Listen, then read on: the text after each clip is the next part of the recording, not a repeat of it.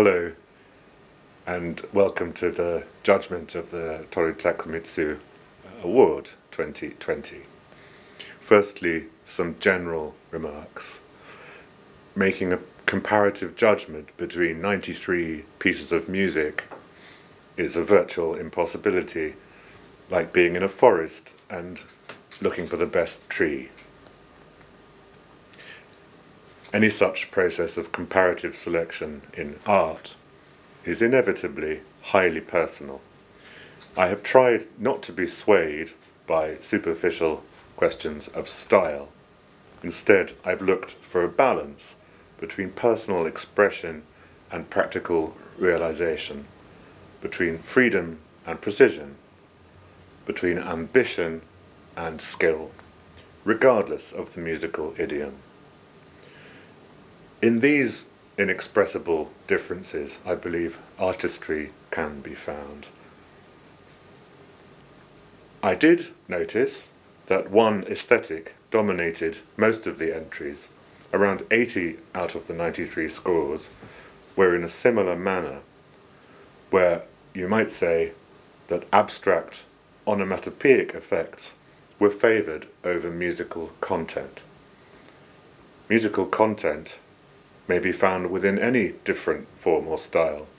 However, it is always clear when it is absent or too deeply buried beneath the surface to make its voice heard.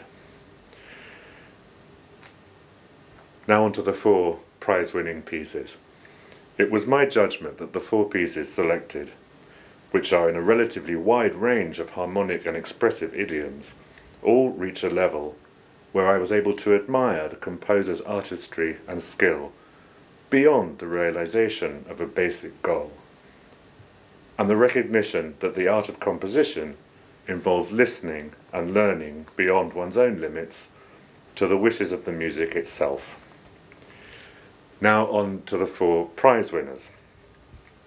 We're comparing 4 very different artists with highly distinct visions, personal musical preoccupations, and very different understandings of what an orchestra is, and even what music is.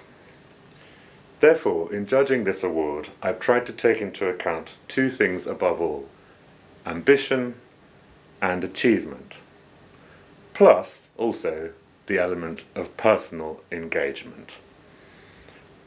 Now, some thoughts about each of the 4 prize-winning pieces. BORÉAS by Xinyang Wang balances a dazzling and refined onomatopoeic sound world with delicate harmonic control. The orchestration is witty, imaginative and capricious, and the structure of the piece very successful. Hearing this piece I found to be a satisfying and enjoyable experience. Poème de Midi by Francisco Domínguez achieves a strong, forceful and striking personal statement in a densely and accurately imagined orchestral texture. The world of this piece, to me, is one of exploded fragments, of fracturing and disorientation, powerfully realized.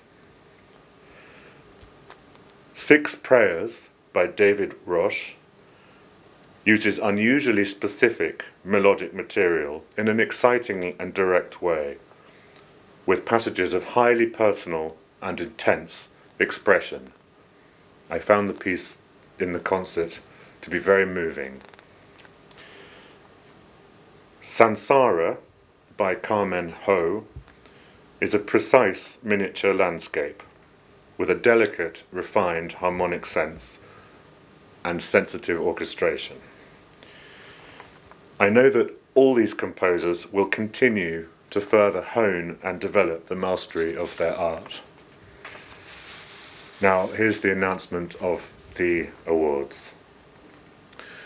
In 4th place is Saṃsāra by Carmen, awarded 350,000 yen. In 3rd place, Poème de Midi by Francisco Domínguez, awarded 650,000 yen. In 2nd place, Six Prayers by David Roche, awarded 900,000 yen. And first prize, along with 1,100,000 yen, goes to BORÉAS by Xinyang Wang. Thank you very much.